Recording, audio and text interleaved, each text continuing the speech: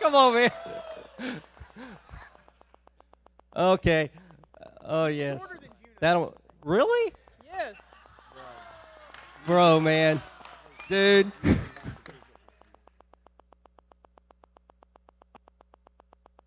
Amen. Well, I knew something was going to go crazy right off the bat, and sure enough, it did. Amen. Well, I'm like Pastor Tim said, we're getting ready to go off to camp in the morning. Woo! Yes, 52 teenagers in 4 vans and a trailer. Please pray for me. Amen. One thing I want to do real quick. If you're a student, a Cornerstone Youth student, stand up real quick. Come on, don't be scared, guys. Stand up. Give it up for these students. Youth leaders also. Leaders, will y'all stand also? Come on, stand, guys. Let's give it up for these guys. You never realize. Now, hey, what I want to do real quick, gather, if there's somebody standing near you, real quick, let's pray for these guys, all of them. Let's put your hand on them. Find a student real quick. Just put your hand on them, and let's pray. I believe God's going to do some powerful things this week. Some really awesome things happen when you get in these atmospheres at these camps. Students are called into ministry, and it's not just that. I mean, you don't have to be called into ministry to be special. You can have a call of business on your life, but everything God calls you to do, He wants you to use it for His glory. But let's just pray right now, and that God will touch these students and these leaders. Father, we come to you right now.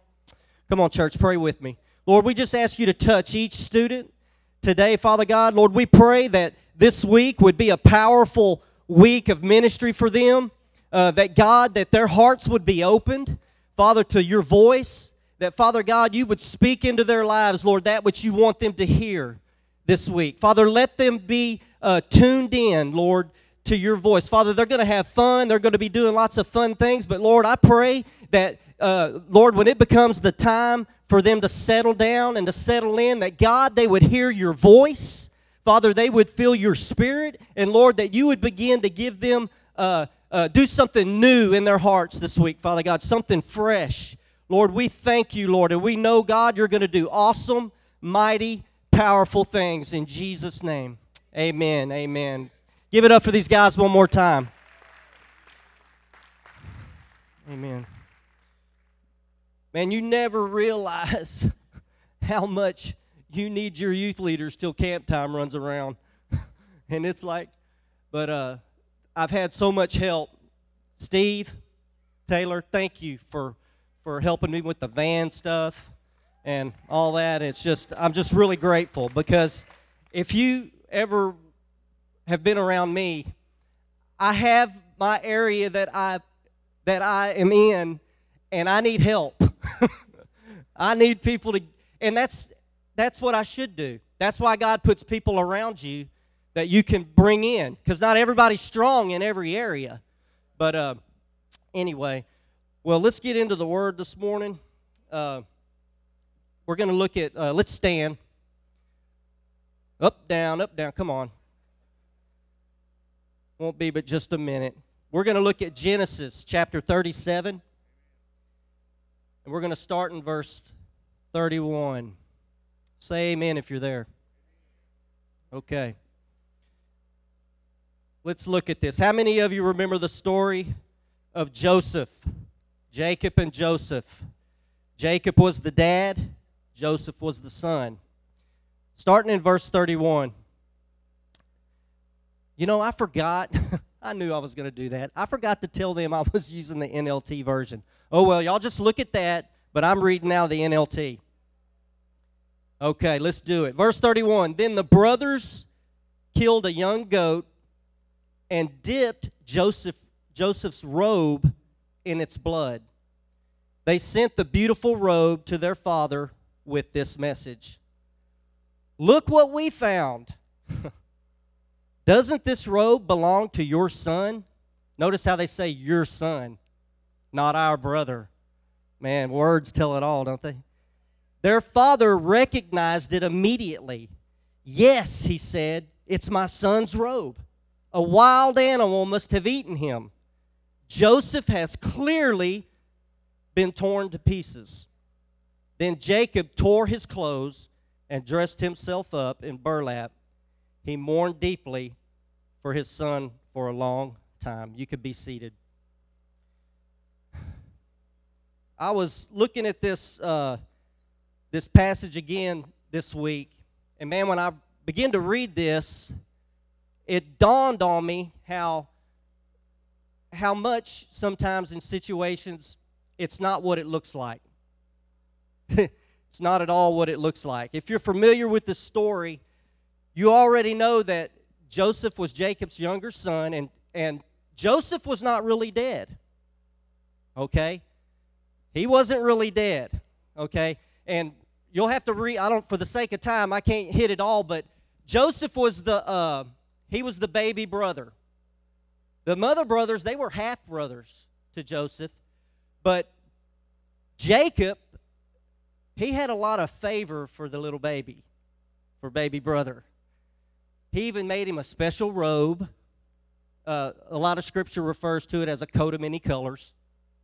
But he made Joseph this robe, and Joseph would even, in scripture, it even says that Joseph would go and report back to Jacob when his brothers were doing bad stuff. Okay? You know, he would keep Dad plugged in. Well, as you can see, these other brothers, they were beginning to resent little Joseph. Okay? And then he makes a mistake that was even more monumental in my view, but, I mean, it was all God's plan. How many of you realize everything's part of God's plan ultimately? But he goes to him, he says, "Hey, guys, I had this dream. And my bundle of wheat rose up above y'all's, and y'all's bundle of wheat bowed down to mine." And then they get mad, and they're like, "You mean to tell us we're going to be bowing down to you? I don't think so." And then he has even another dream, and that one even caught his dad off guard, and his dad was like, "What?" But he began to think, well, what do these dreams mean? Well, long story short, we know the story, if you're familiar with it. He goes off to find his brothers. They see him coming, and in a nutshell, they throw him in a pit and sell him into slavery. Okay? But what was going on was, what about the robe? What about the blood? The whole situation was not what it actually looked like. Sometimes things are not really how they appear to be. Okay? Even though you can see it and touch it, it's not really how it appears to be. That robe was Joseph's robe. That blood was blood from an animal. Jacob was like, surely Joseph is dead. But Joseph wasn't dead. It wasn't what it looked like. When I was getting this ready, I thought about, how many of you in here have ever been snipe hunting? Okay. Snipe hunting. This story immediately came to me. I'll never forget when I went snipe hunting. First of all, I was so disappointed because I thought I was like legitimately going hunting. It wasn't legit at all. My cousins, we were in Trinity, Texas, and they took me and two other guys. We all three probably still need therapy over that night. They took us out in the woods. Man, they walked us forever. We had a flashlight, a brown paper bag, and we're going to get snipes. You know? Man, they walk us everywhere. I guess right now I know that, I mean, I realize now they were taking us in circles, but then they take us off the trail or whatever, and they walk us out in the woods, and they say, "Okay, you guys stay right here by this tree. You stay over here by this tree. Shine the light in the bag, and we're going to go out there and chase the snipes to you."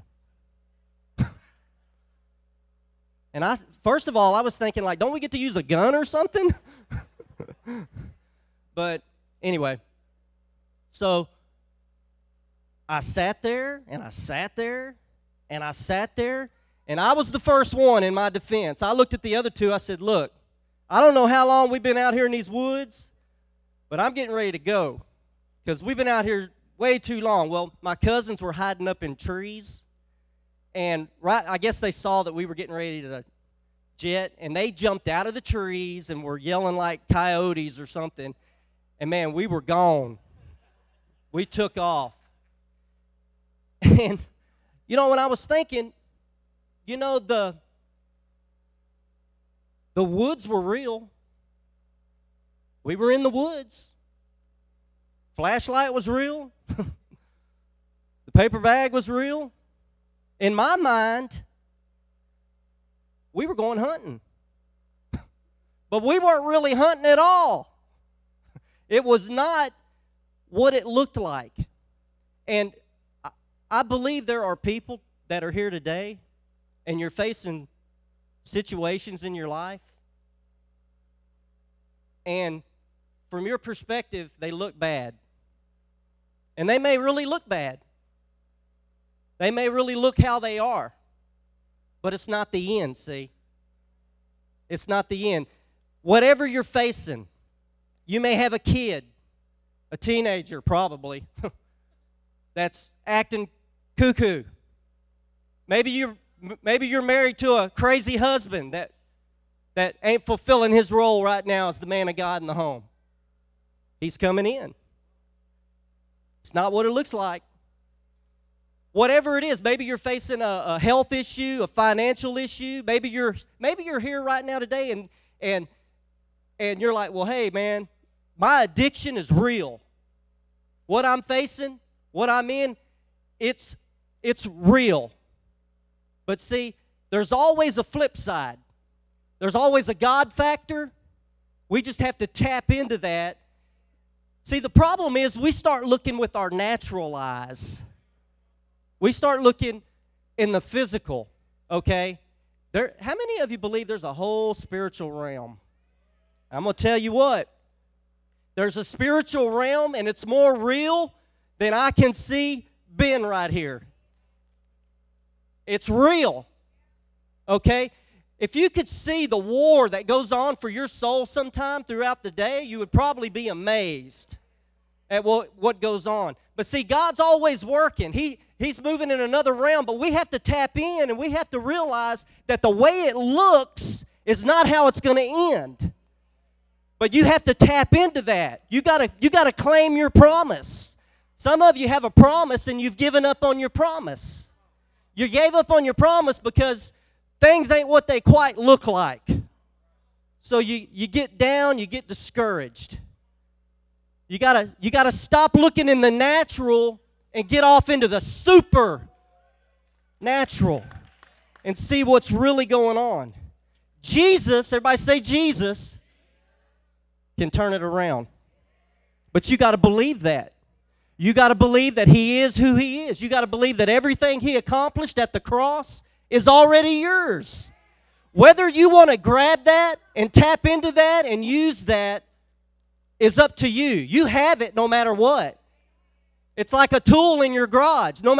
It's like me. I got tools in my garage, which I don't use a lot. Usually I go to Chris's house and borrow tools. But, I can have a shovel in my garage, but until I go and grab that shovel and use it, we already have the victory. It's already there. Never forget that because of the cross, everybody say the cross, you already have the victory. You have already won the battle. Okay? Let's hang there just for a second, just to build our faith. So here's what the Word of God says. Colossians 2:15 says, in this way, He disarmed the spiritual rulers and authorities. Who's He? Jesus. He disarmed the spiritual rulers and authorities. He shamed them publicly by His victory over them on the cross. Have you ever seen somebody disarm somebody? It's humiliating for the person being disarmed because they're totally have been overpowered. They're just like, whatever. I mean, I haven't been disarmed lately, but, you know. Chris, why did you do that? It was freaking me out. He stood up. I thought he was going to disarm me. But he disarmed spiritual rulers and authorities. Do you realize what that means? That means that because of the cross, those weapons are not, the enemy can't do nothing to you. Let me just break it down and put it in an everyday language. The enemy can't do anything to you but that which you allow, which will all happen right here. Right here. In the mind. In the mind. Pastor Greg, you don't realize how much that sin just gets a hold of me. Yeah, I do. Let me tell you how you overcome sin. I used to hate it when people would tell me this. I used to hate it because I would always use the word addiction as an excuse. But I'm fixing to give it to you. You know how you overcome that habit, that addiction? First of all, nothing will change you like pain. When you get sick of being sick, you'll stop doing it and you'll start saying no. But look, you don't do that in your strength. We can do all things through Christ, who gives us strength. We do it in His power. Romans 6:14 says, sin is no longer your master, meaning it no longer has dominion over you. It can no longer control you unless you let it. I'm thinking right now, we were doing a series on temptation with the youth a while back. And you know the verse that says, come on, Grego, what'd you say? Yeah, no temptation has overtaken you. That one. But God, and then it says, hold on, let me grab it. Okay, I got it. Okay. It says, God will not put more on you than you can handle, but He'll make a way of escape. And you know what the Holy Spirit showed me in that verse? It had to be the Holy Spirit because I'm not that smart. The Holy Spirit, I read that and I was like, okay, God will not put more on you than you can handle. That's true, but you know who will? You will. I saw that. That may be simple to you, but to me, that was a revelation because that's what we do. God will never put more on you than you can handle, and He'll always give you a way out. But what you'll do is you'll put yourself in a position to where now you're in too deep and you can't get out. But God won't do that to you. You will. That's good preaching. Don't do it. Sin no longer has dominion over you. It's no longer your master, for you no longer live under the requirements of the law. We could never fulfill the law.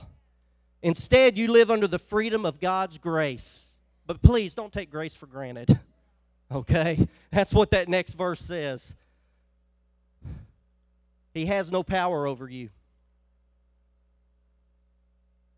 So, if you serve God and you obey God, you have all the power and the control and the authority over sin. Okay? Luke 10:19. One more verse. This is good stuff. I like preaching the word. Look, it says, look, I have given you authority over all the power of the enemy, and you can walk among snakes and scorpions and crush them, and nothing will injure you. That's powerful. Now, don't go out and find a snake and a scorpion. I didn't say that. It's just an example. Okay? What it's saying is, ain't no bad thing can get you. If you're obeying God, if you know God, if you obey His commands, if you're doing what He's asking you to do. So Satan has no real power over you except the power that you give him. That's the only power that he has. He has no way he can hurt us or destroy us, but he will try, what he'll try to do is make you destroy yourself. That's what he tries to do. How many of you in this room, other than me, are your own worst enemy? Oh, come on.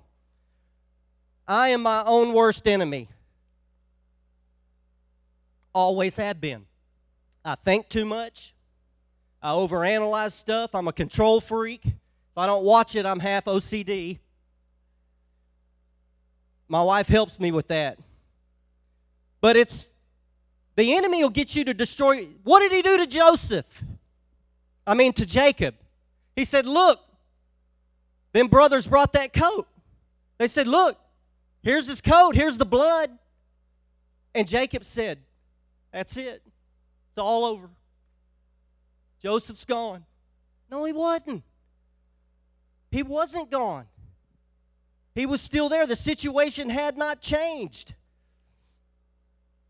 I thought about that movie, Batman versus Superman. Went and seen that movie with Randall, Batman versus Superman. And I was tripping out because how can Batman and Superman be fighting each other? Aren't they on the same team? And I was really curious how this could work. But see, the enemy, this is just, I'm kind of rabbit trailing. Uh-oh. But anyway, let me finish this thought real quick. Let me finish this thought. Check it out. We will either destroy ourselves or each other. This is just for free right here. This is always good. But after I saw that movie, I got to thinking, that's how it is in the church. That's how it is in the church. See, the enemy don't have any power to destroy you. It's the same thing. You know what the villain did in Batman versus Superman? He got Batman and Superman to turn on each other. He didn't have the power to destroy them, but they had the power to destroy each other. And it happens the same way in the church. We need to watch our tongues, watch what we speak, lies, gossip, all that stuff. There's no place for it. We're on the same team. And I've been preaching that hard in youth right now. But we're a family. We got to stick together. Man, it seems like there was this whole thing that I was going to talk on and I missed it. It did. How can you be on page 4 and realize you skipped page 3? What if you went back? I've never done this. I was fixing to go to page 6, but hey, do you remember David Blaine and David Copperfield and that Chris Angel dude? How many of you remember those guys? Them guys were weird. They were weird, man. That David Blaine guy, I think he sold his soul to the devil or something, some of the stuff he does. But they were master illusionists. Master illusionists. That's what Satan is. He's a master of illusion. See, an illusionist majors in the art of optical illusion. And that's what Satan does. He tries to make something that's not look like it is. So you'll give up, so you'll quit on your dream, so you'll quit on God's promise. He'll get you to looking at that stuff, and the whole time it's not even real. How many of you are like me and half the stuff you worry about never happens? It's like fear's not real. Here's a cool acronym for fear. False evidence appearing real. That's what happened to Jacob in this scripture. Don't believe the lies of the enemy. Satan will begin to whisper in your ear and tell you all the bad things that are going to happen. Because what you see and what you can feel and touch to you is real. But that's not the way the story has to play out. That's not the way the story has to play out. And man, I about jumped all over my bedroom last night when this illustration popped in my mind. Do you want to know what the pinnacle of it's not what it looks like was? Jesus on the cross. Man, I saw that, Pastor Tim, and I was like, that's the pinnacle. Satan was like, I got you now. Yeah, he was on a cross. Yeah, he was bleeding. Yeah, he was suffering. And the whole time, saving humanity. It sure wasn't what it looked like. That's good stuff. Don't believe the lies. That song, Rachel, that you and the worship team were singing a while ago, and I know I'm no longer a slave to sin, to fear. Yeah, that's where I was going. I'm no longer a slave to fear. You know, when you look at 2 Timothy 1:7, for God has not given us a spirit of fear, but of power, love, sound mind. There it is. Fear is a spirit. It says it right there. Fear is a spirit. And that's one of the enemy's main tools is fear. There are people that are sitting in this room right now that God has been calling you to do a certain ministry here in Cornerstone Church, and because of fear, you're afraid to do it. Because you look at yourself and you say, I can't do that. I don't speak good. I don't talk good. I didn't make good grades in high school. I can't study that. Well, what do you think I am? You can do, look, if God calls you to do it, no man can stop it. He'll equip you, and He'll give you what you need to do it. And then He'll put people around you that will encourage you. On that note, Pastor Tim, thank you for everything you've done for me. He'll make it happen, and nobody can stop it. Only you can stop it. Okay, well, now I was on page 3. And I'm going to hop on forward. But we had to hit the optical illusion thing because that's what it is. It's like an illusion. It's not real. If Satan can cause you to believe his lies about the problem that you're facing today, he knows he's got you because he knows that you'll destroy yourself. If you'll buy into the lies, he knows you will give up on your hopes and your dreams that things will change. You'll begin to give up on that son or daughter. There are some of y'all in here, and God told you they're going to come home. I know right now, I know last night, they come walking in at 2 in the morning, but it ain't what it looks like. They're going to come in.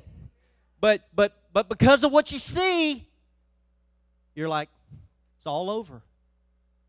Some of you have been believing for your husband to come in. But because he come in cussing and throwing stuff, acting all crazy, dear Lord, you're like, really? Lord, I've been praying. I've been believing. Well, don't stop praying. Don't stop believing. Don't give up on the verge of something good. Don't quit. I told our youth Wednesday night, I said the only way you lose in walking with the Lord is if you give up and quit. If you just keep showing up, keep trying, you'll get the victory. You'll get the victory. But we look at ourselves and we look at all our faults and we look at all the things in our lives we look at ourselves and we're like, man, I'm all messed up. Well, let me give you a news flash real quick. Everybody's all messed up. Everybody is messed up. What is normal? I remember a few weeks ago, every time I preach this happens. I'm all over the place. I remember a few weeks ago, remember the flooding going on? You sure do. You've been fighting with that lake down there. But we all do.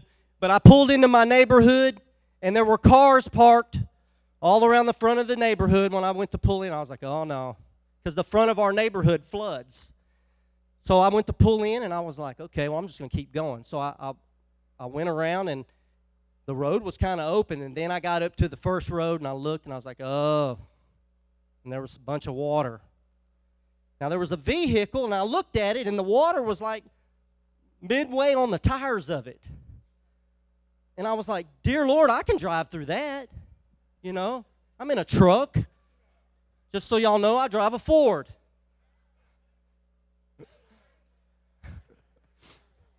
Don't be a hater. Don't be a hater. But I looked and I was like, that don't look too deep. And I thought, is this what it looks like? And I looked over to my right, and here come this young man on a four-wheeler. But this wasn't no stock four-wheeler. This thing had them big, I think it had a snorkel on it, if that tells you anything.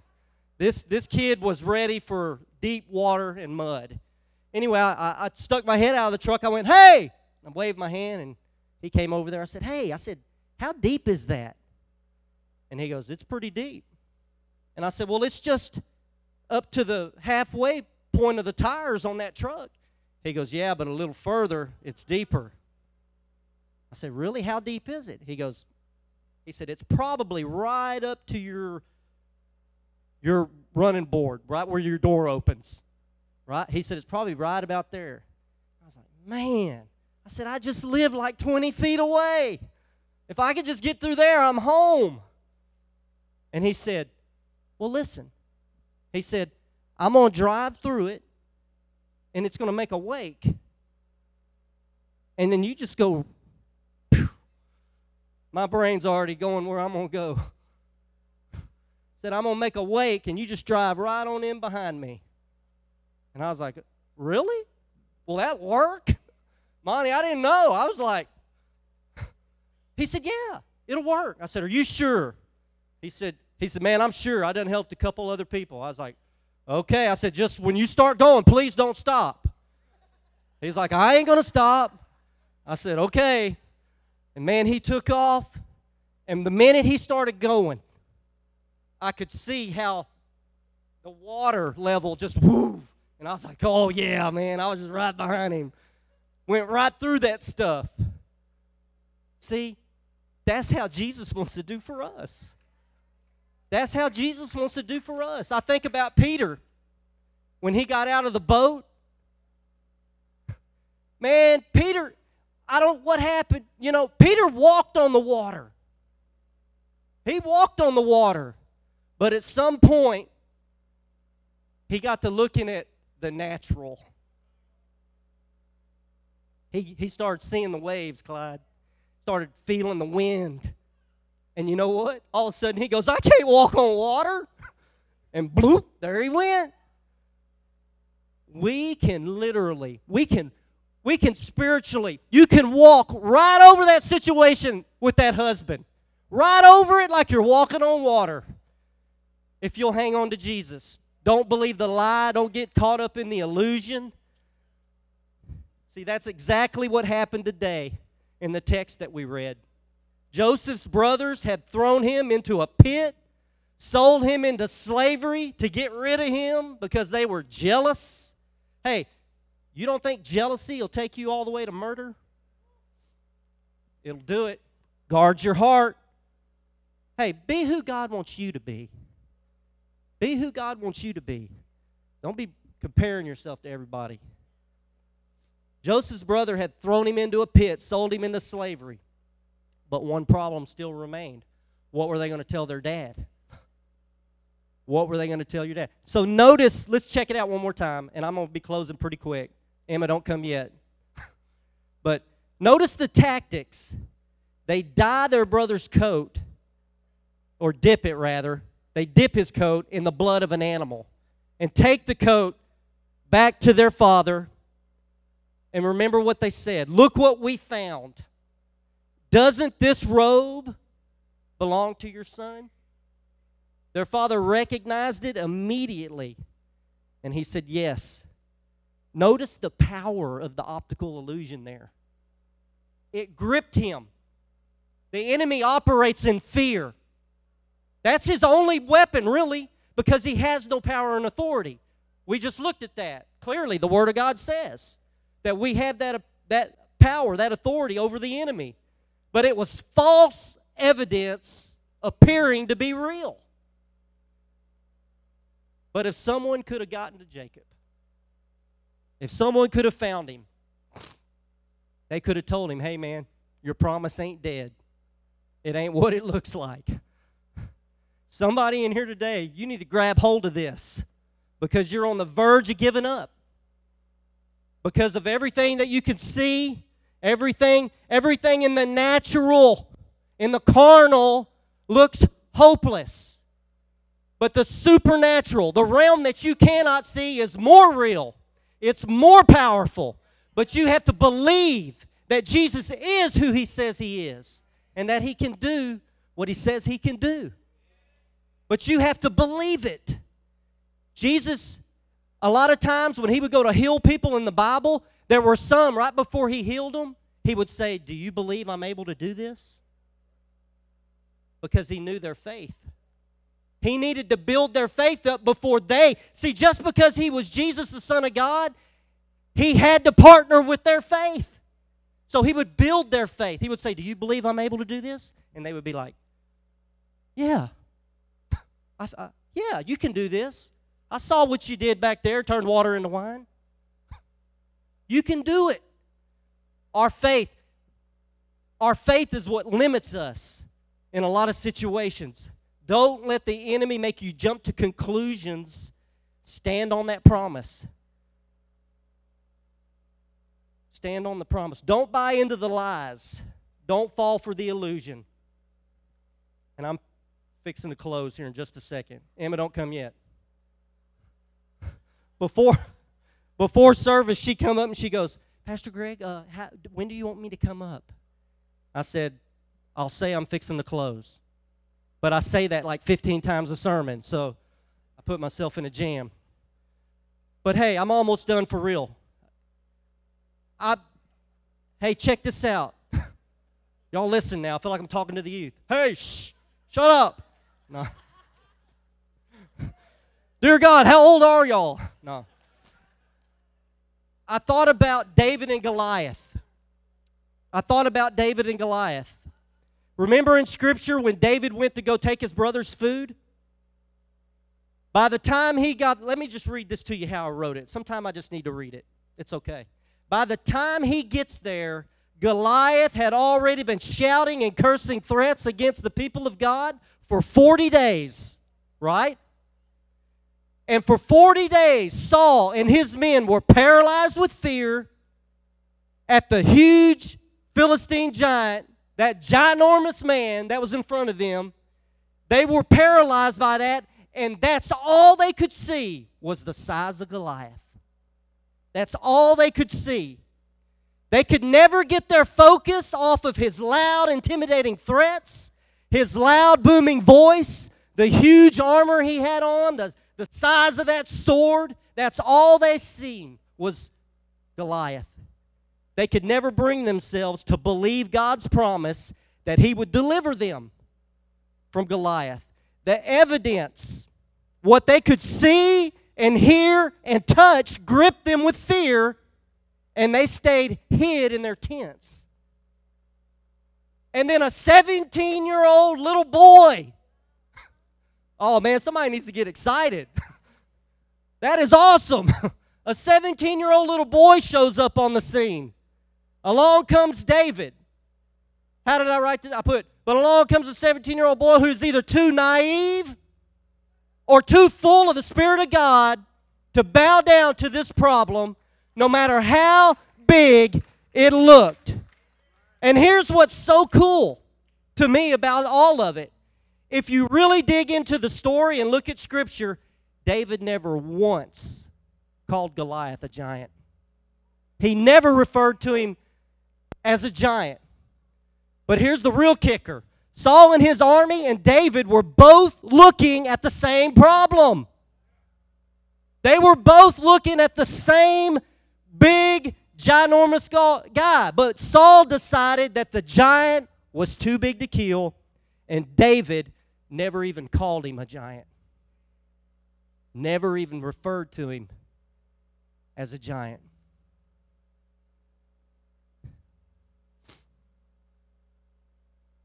Let's bow our heads. Emma, now you can come. Amen. When I was preparing this, I knew in my heart